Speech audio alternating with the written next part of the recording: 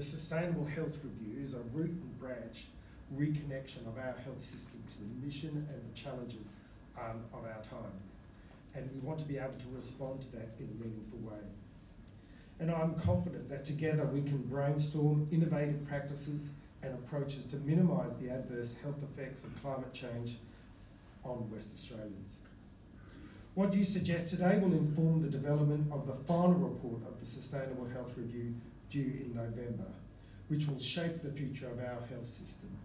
Robin Cruck and her team have done an amazing job in delivering the interim report in January this year, and I'm very much looking forward to receiving further insights and advice from them as to the way forward for our health system.